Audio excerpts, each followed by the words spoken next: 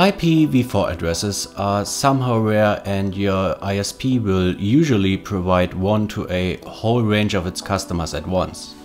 If you want to run a server that is located in your very own room, you will usually need to have an expensive business plan that grants your router a dedicated IP for itself alone. In a recent blog post of mine, I have shown an alternative approach that also allows you to have a public IP at home. It requires you to set up a special kind of VPN server and to have some basic Linux machine at hand, a Raspberry Pi for example. When a computer is being plugged into the Pi's Ethernet port, the Pi would set up a VPN tunnel between the computer and the rented server. The computer at the other end of the cable will essentially think and behave like it's sitting somewhere in a data center, having its own public IP and entirety of ports publicly exposed by default. And there are actually no limitations regarding the age of the system you want to expose. Even my 486 running on Windows 95 was somehow able to get along with the setup, or so I thought. After I spent some time goofing around with an FTP server and asking my friends to upload their PayPays and GigaChats onto the 486's hard drive, I decided to swap the Pi with a laptop. While analyzing the in- and outgoing traffic with Wireshark, I realized that this dinosaur of an operating system has started to randomly send pings across the internet. Who knows, maybe it has tried to contact some long-forgotten services belonging to Microsoft, but I didn't really want this machine to become an attraction for that infamous hacker who's being referred to as 4chan. I'll be preparing another obsolete machine for him instead. Time for the intro.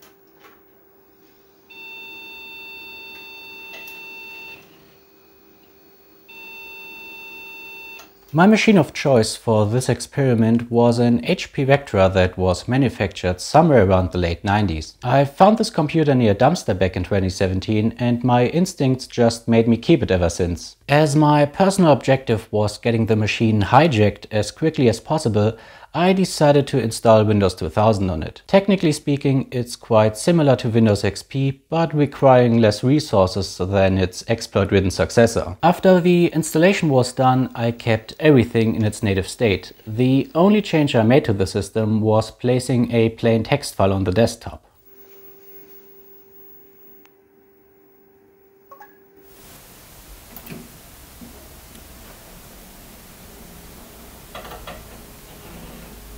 Having spent an entire night preparing the setup, I could finally subject the machine to its fate and let other people know of its existence. But even before I was able to send my post, it became apparent that something wasn't right.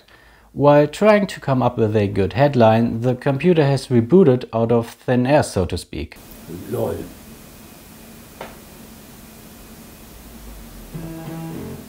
LOL. So I hurried up a bit creating my post and have been bombarded with awards for days to come. I'd really like to thank you for that, fellow Redditors from r/hacking. Thank you a lot.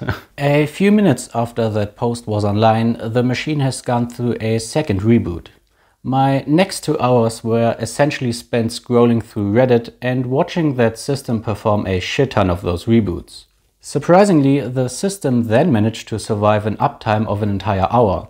No reboots, no odd behavior, nothing. At one point, it even managed to launch its default screensaver and mess around with the camera focus by doing so. In order to keep myself awake, I then decided to play some video games.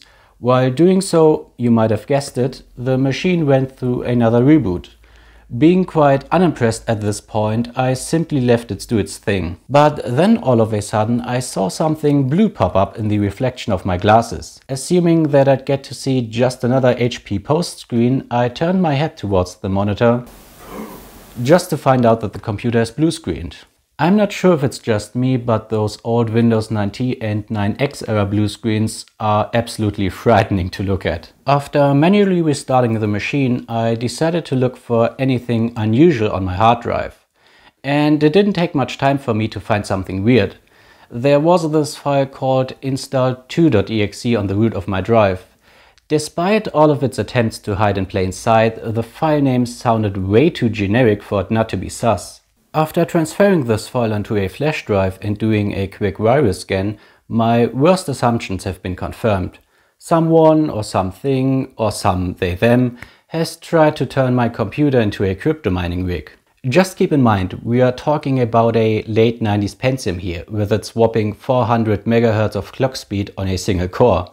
Considering the stupidity of this attack, it's safe to assume that the infection originated from a bot rather than a real human. But I've seen enough at this point. It was time for me to pull the plug and do some further research.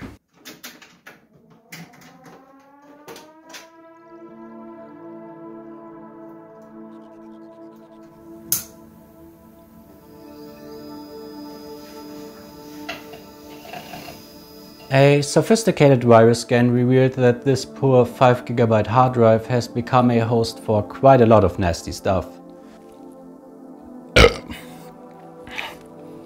After I managed to put the collected data in chronological order, I was able to figure out what the machine's odd behavior was all about. See, all of these dubious exe files were using the same vehicle when making their way into my machine. It's called Eternal Blue. When setting up a Windows computer, there's a set of networking protocols going to be installed by default. And since the release of Windows 2000, one of these protocols used to be SMB, version 1 to be exact. It's essentially the stuff that allows you to do file and printer sharing. A few years ago, the US government managed to find a flaw that would allow an attacker, the US government for example, to execute code on a remote machine if it happens to use SMB version 1. Instead of letting Microsoft resolve the issue, they decided to keep this discovery for themselves. But just like a certain kind of disease, it got leaked from the place it was originally engineered at. From there, the exploit got into the hands of malicious coders, allowing stuff like WannaCry and Petya to become a thing. The situation got so bad that Microsoft even decided to release their patch for Windows XP. The OS they officially announced dead many years ago. Just keep in mind that all of this took place back in 2017.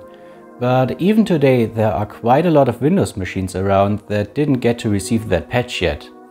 Even some unupdated Windows 10 machines might be affected, still leaving behind a niche market for malware creators. And when performing this exploit, there's a slight risk of crashing the target machine, causing it to reboot or display a blue screen.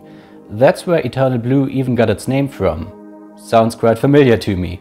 So, is there something I learned from all of this?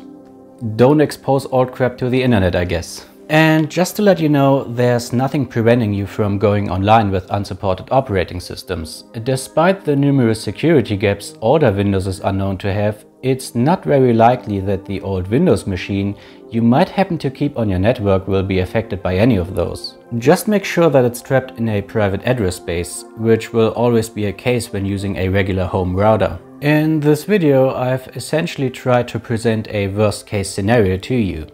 And it took me quite some time and effort to even get there.